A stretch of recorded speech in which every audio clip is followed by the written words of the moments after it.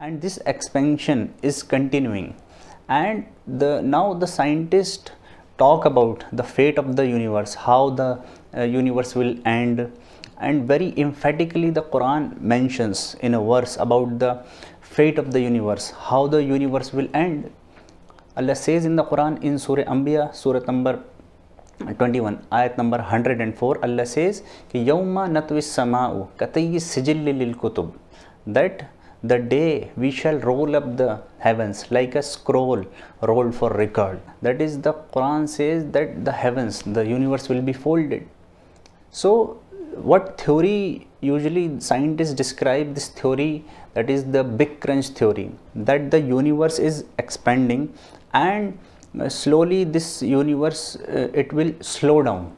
They say that the universe is expanding and it will continue till that the density of the universe it reaches or it increases, it goes beyond the critical density. Then the universe will recollapse, that is, it will again shrink and it will recollapse. So that is the theory of big crunch, and that is the fate of the universe.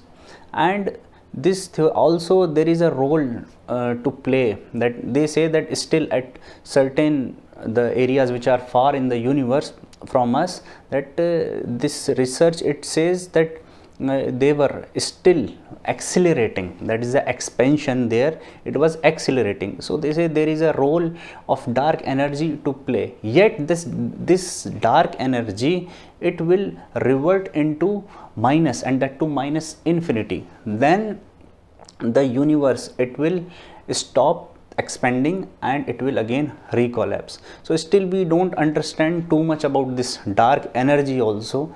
We don't have much idea about that, about dark energy. So the theories they exist, that is the big crunch theory about the end of the universe, that the universe will die, and the Quran emphatically says that the universe will end. Allah says that kama bada'na awwala khalqin nu'idu, that how Allah produced the first creation, then He will produce another, a new creation. Allah says, that is, He will again repeat the creation.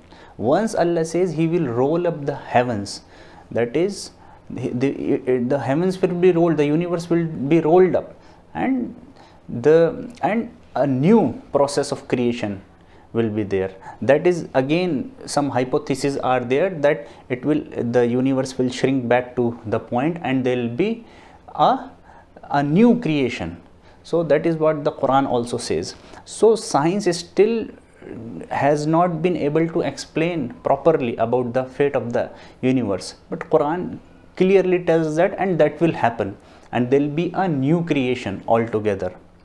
Allah says kama bada'na awwala khalqin nu'idu wa'dan alayna. Allah says it is a promise binding upon us, inna kunna fa'ilin, and we will surely be fulfilling it. So Allah will fulfill this promise that He will create another He will repeat this creation, and this creation what we see will no longer exist and it will collapse.